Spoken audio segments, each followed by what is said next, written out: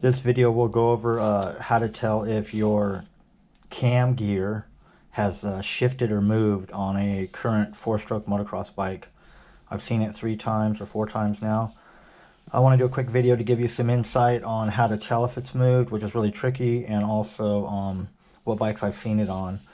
I saw it on a Yamaha 250F, and they have the cam shafts usually positioned like this, so you can see the lobes usually match, always facing out.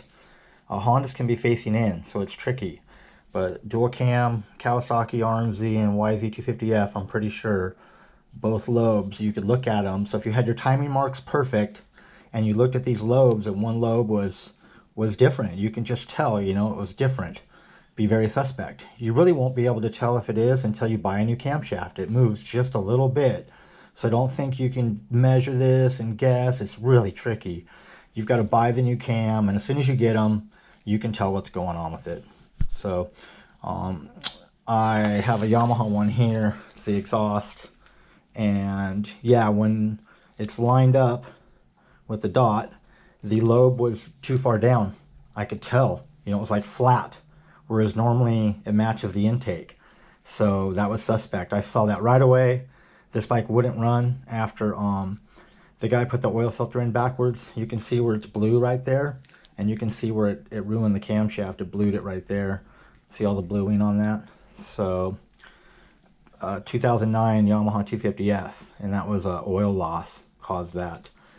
So I knew about that though from a Cowie that I had that did it, and it's tricky to figure out. Here's a Honda I did that's a single cam. This one over here is the reason I'm doing this video, because I need to build this engine and I need this camshaft, the good one. And if you look over here, you can tell that try to get this camera close for you guys. I have it all lined up with a magnet. I put them together, and you can see that it's really going to be hard to see, but my lines are totally lined up on the bottom, pretty much. And I should have caught this. I didn't catch it, and the cam barely caused the valves to clip a piston and stuff while I built an engine. So this engine blew up.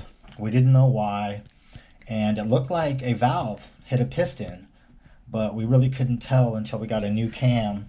And if I take this ruler here, I'll show you the difference. You can see coming in, it just touches the middle of the cam there, and over here it's way higher. You can see it just touches the bottom a little bit. So it moved about 2 or 3 millimeters, 4 or 5 millimeters, whatever it is, but that's enough to throw this out of time enough to blow it up. And so I wanted you guys to know about that. See if I didn't go over something. Look for bluing.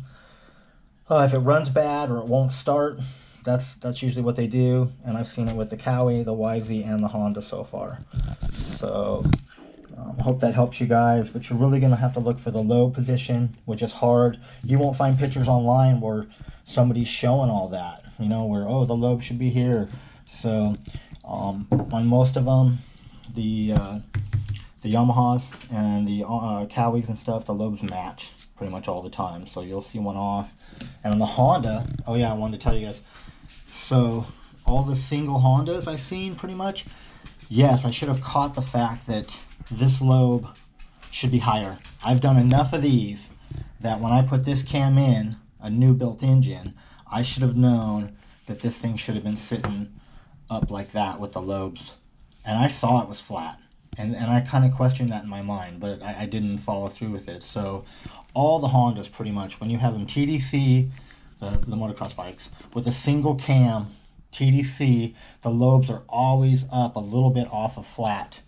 Okay, so you know if it's flat, wait a minute, you're like you're about 5 mil off. That's how much they move usually. So yeah, so that's why I did this video, so you guys would see that.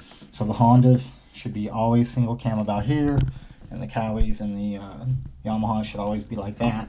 And so you're going to have to look at the lobes. That's how you really determine how this is going to go down, is with your marks lined up or your lobes way off.